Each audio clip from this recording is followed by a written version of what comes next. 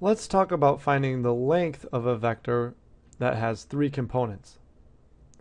So here we have the vector v equal to 1, 4, 3, and I want to find its length.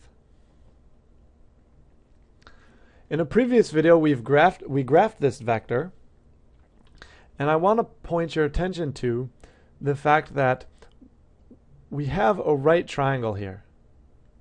This dashed line and this dashed line form the base and the height of the triangle, and the vector is the hypotenuse.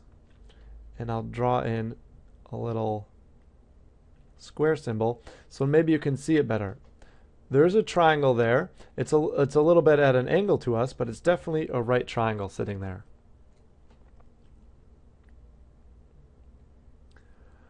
Okay, so knowing that, we can just apply the Pythagorean theorem.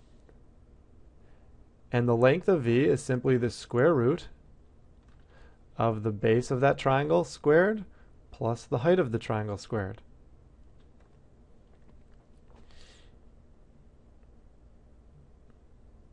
So now all we have to do is figure out what is the base and what is the height of that triangle.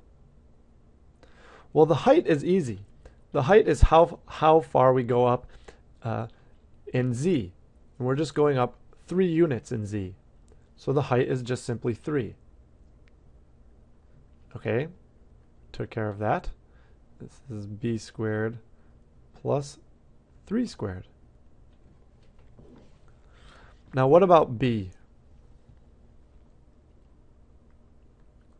Well, if you look closely, you'll notice that there's another right triangle right here.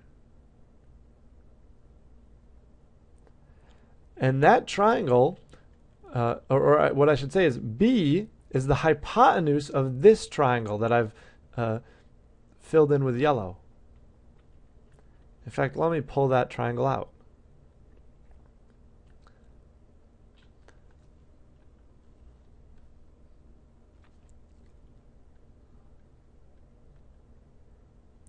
So this is the triangle I'm talking about. B is the hypotenuse.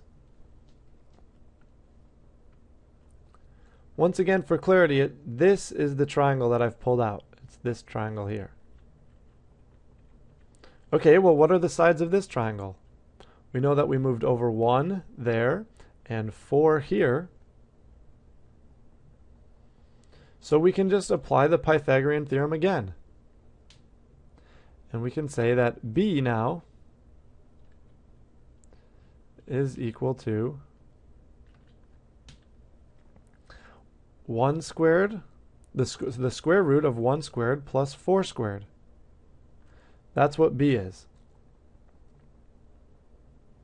Well, now that we have a term for b,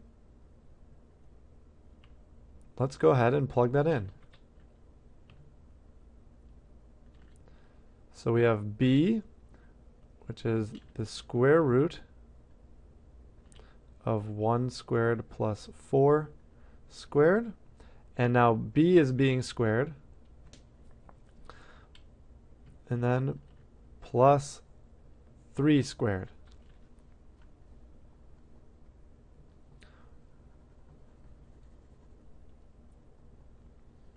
Well, something really nice just happened. Look, we have a square root being squared. And so that square root just simply goes away. So this whole thing simplifies to the square root of 1 squared plus 4 squared, because that square root went away, plus 3 squared.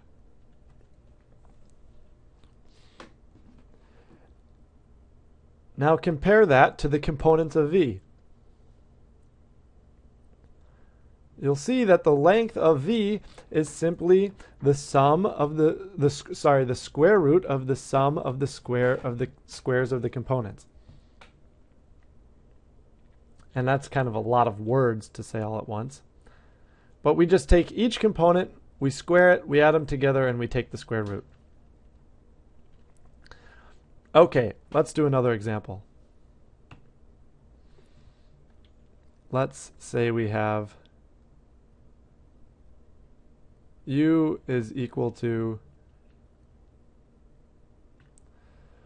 I don't know, 1, -6, 4. What is the length of u? Well, we don't need to go through the whole process that we went through. We can just remember, as long as we understand what we did, we can just remember that the end result is just going to be, we take each component, we square it, we add them all together, and we take the square root. So simply the square root of 1 squared plus -6 squared plus 4 squared. And that's it. If you want, we can do another example.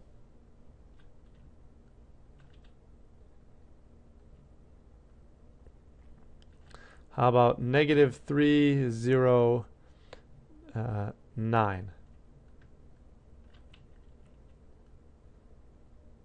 So the length of w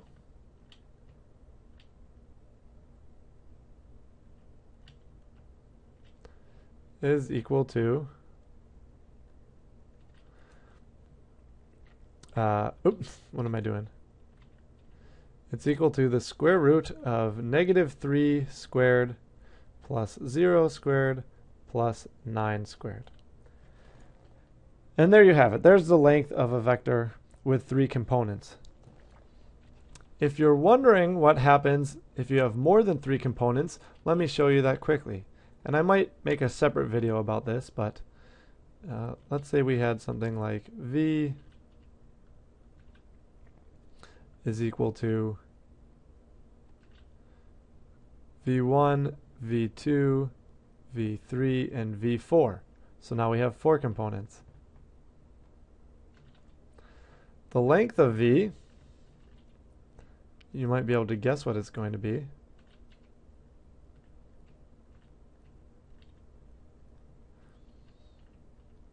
Is the square root of v1 squared plus v2 squared plus v3 squared plus v4 squared. And if you had 5 components, you'd do the same thing. You'd just tack that 5th one on at the end. If you had 6, you would do the same thing, just tack those on. So that's the vector length for vectors with more than 2 components. Okay, see you in the next video.